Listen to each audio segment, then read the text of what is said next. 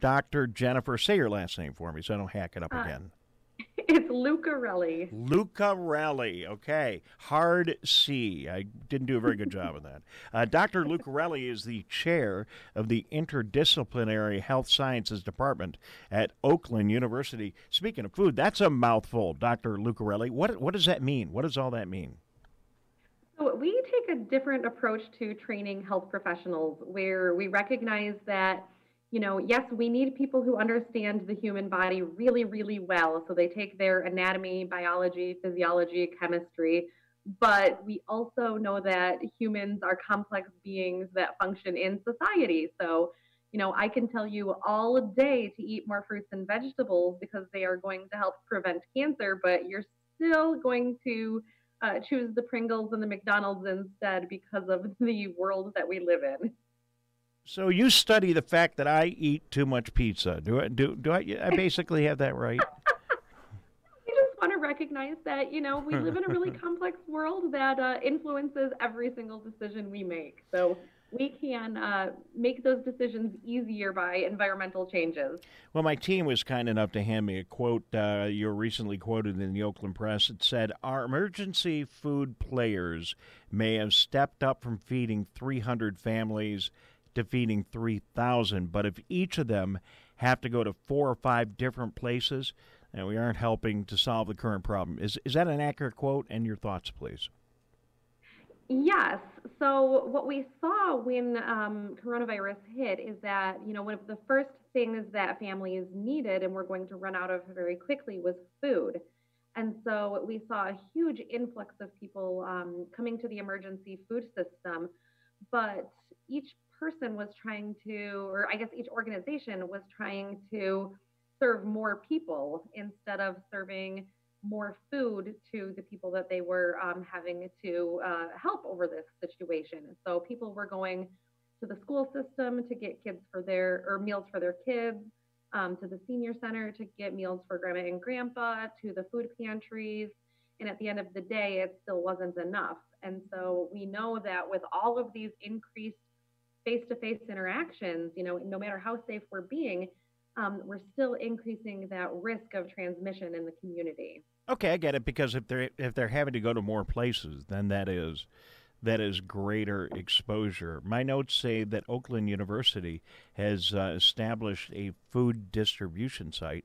Is that part of your solution, and can you talk about that?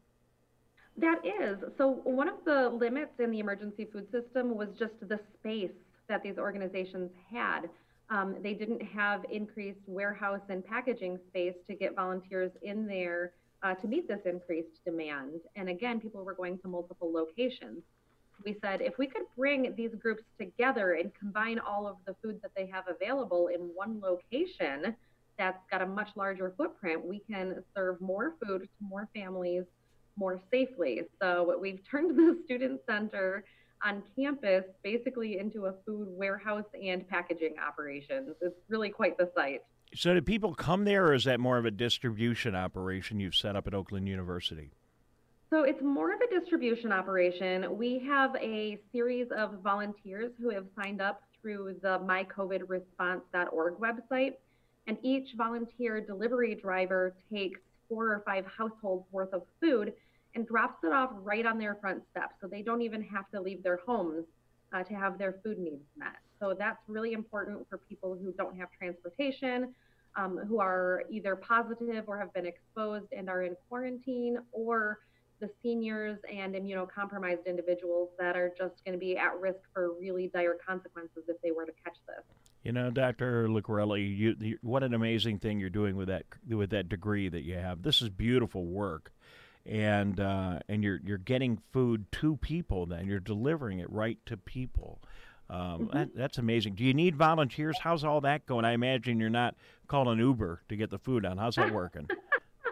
We are relying on a lot of volunteers right now. So, yes, there's always a need for more volunteers, and anybody can sign up at mycovidresponse.org. And we also have a partnership with Gardner White, where they are using their delivery trucks for some of our larger complexes. So, we serve a low income senior apartment complex that has 200 individual units.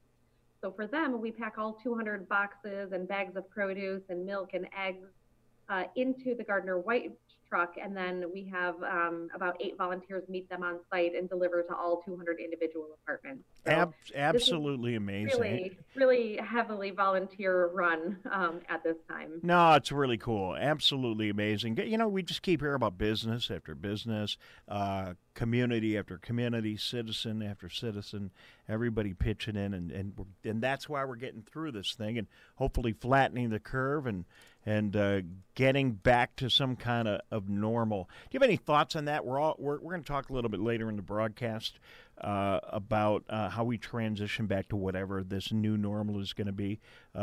Food's a part of it, but with your other expertise, any advice for our policymakers? I think that this has shown some of the inefficiencies and some of the vulnerabilities in our nonprofit systems. And I'm really hoping that the long term outcome of this is going to be just a higher level of collaboration and coordination of services. It's really cumbersome for people coming into this new position where they've never had to access social services before to have to call around to 20 different agencies that are doing similar things and still not meeting a client's entire needs. So if we can centralize that and just end up with a much more humanistic approach, I think it's going to be a beautiful outcome from this tragic situation. Well, that's a great point. And, those organizations are all doing amazing work. Let's give them credit. They've stepped up where they saw need. We have I could think of group after group after group doing great work, but I get it. And, it's a management, it's a technology thing, it's a logistics kind of thing. So, I'm really glad that you joined us today and that you're working on that. It's, it's another great aspect to this entire fiasco that we're all going through, and you're just making it better with your work.